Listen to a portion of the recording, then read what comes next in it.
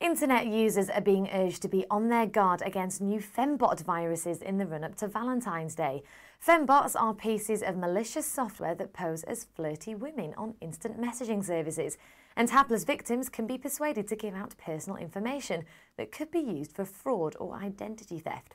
Fembot was first spotted in 2007 and little seen since, but industry experts are warning that new and more sophisticated viruses may be lurking in cyberspace.